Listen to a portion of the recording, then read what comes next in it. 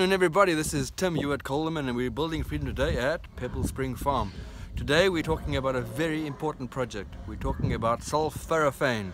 Anybody heard of sulforaphane? Well, you find it in broccoli sprouts, and you find it in other cruciferous vegetables like spinach and kale and broccoli.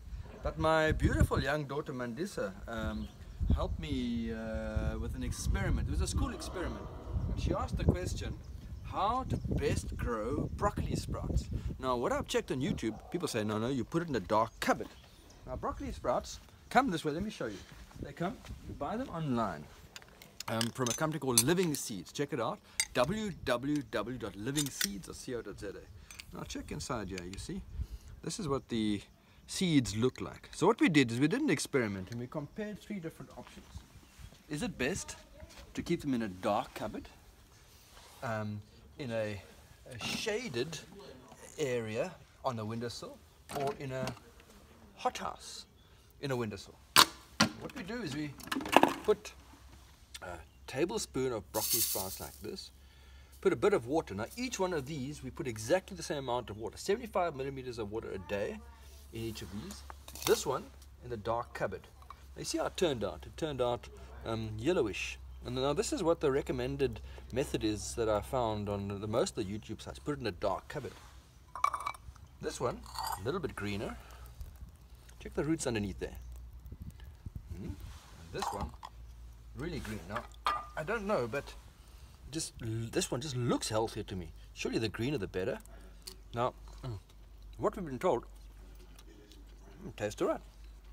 What we've been told is that broccoli sprouts like these have 50 times more sulforaphane in them than you'd find in ordinary broccoli or in kale or cabbage. Now, sulforaphane does a whole lot of really good stuff, but Google it rather.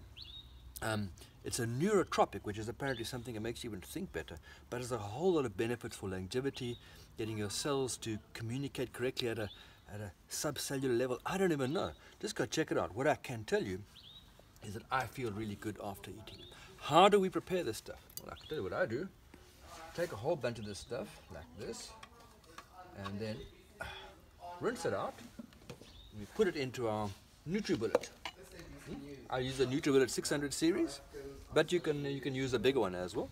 And we plonk the stuff in there, and we zhoosh it up, and it becomes like a green, liquidy thing. I put it in a ice block maker like this, and then break them off, and then I save them in a lunchbox in the freezer. And then when I make my smoothies, when I'm ready for smoothies, I just pop 1 or 2 of these ice blocks in here. 1, 2, I mix it with what? Blueberries, yogurt, almonds, you name it. I put it in there, and that's how we make our broccoli sprout smoothies, getting our regular dose of sulforaphane. You guys try it out. Tell me if you live longer. Tell me if you feel healthier. Tell me if you feel cleverer. I'm interested to know, because this is Tim Hewitt-Coleman for Pebble Spring, out.